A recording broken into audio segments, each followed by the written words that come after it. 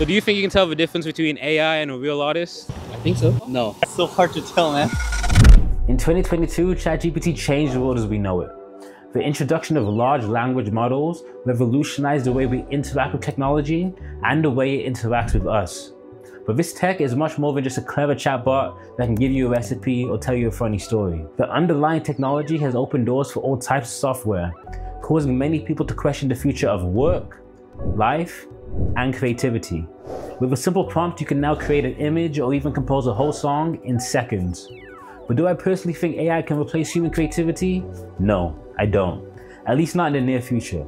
Although the fusion models like these are cool to play with, I haven't come across an AI-generated song that truly captivated me with its creativity beyond the fact that it was made by a machine. Still, just because AI can't replace human creativity doesn't mean it can't enhance it. There are many ways to use AI in your music, and one of the ways I'm currently using it is with Kits.ai's voice cloning feature. In our last video, I demonstrated how to clone a voice, but in this one, I'll show you how to actually use that voice. Then we're gonna go out into the public and see if people can tell the difference between the cloned and the real voice. So with her permission, I cloned the voice of this female artist who I work with. Now I'm gonna take these vocals that I recorded, gotta tell you the truth, can't lie with you, and I'm gonna drop them into the Kits.ai desktop app. It says the pitch level is great, so I'm gonna leave it right at that. I'll add some pitch correction. And I know the key in my song is A major, so I'm gonna change the key. Now I'm gonna hit convert. Conversion is ready, let's hear what it sounds like. I know the way to heaven, babe. Like baby boy, it's all okay. Sounds great, so now I'm gonna hit download. And now I can simply drag this back into my DAW. Make it pink for the female. Ableton tip, you're gonna wanna unwarp this. Okay, now I'm gonna drop in the Kits.ai vocal chain. So this is what it sounds like with just a Kits preset. I know the way to heaven, babe. I'm also gonna send it to these 3 return tracks. The first one is a super plate by Sound Toys, just a nice little plate reverb. I'm EQing out the lows and most of the mids, as well as some of the high end. I also have this vintage plugin, which is giving me some saturation, movement, and chorus. It's also removing any frequency above 10 kHz. And then I'm finishing that off with just a low cut. I'm pulling out some of that 3K as well. Know the way to heaven, babe. Like baby boy, it's all okay. The second send I'm sending it to is just a Lexicon Verb by UAD. I have it on the small hole setting. I also have this plugin from Waves called Center, which I'm just boosting the sides on for the sides. And then I'm ending it off with this weird EQ shape, but it works. Know the way to heaven, babe. Like baby boy, it's all okay. And the final send I'm sending it to is this aggressive parallel compression. So on this final send, I have this distressor, which is hitting about 9 dB of gain reduction.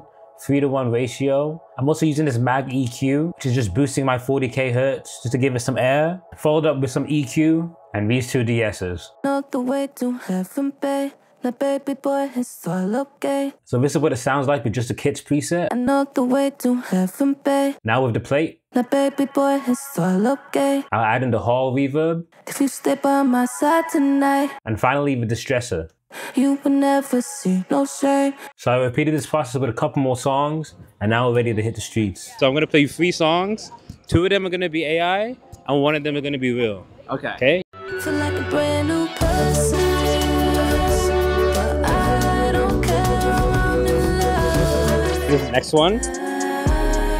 I can't be without you, be without you, be without you. And the last one.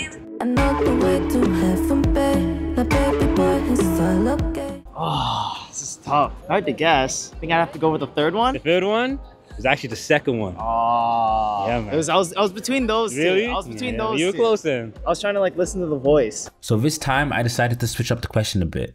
I didn't ask them to guess which one was the real artist's voice. Instead, I played 3 songs and only 1 was AI. Now their job was to find the AI clone. Here's the first one.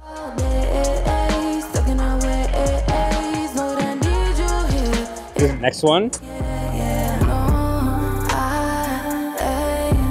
Last one.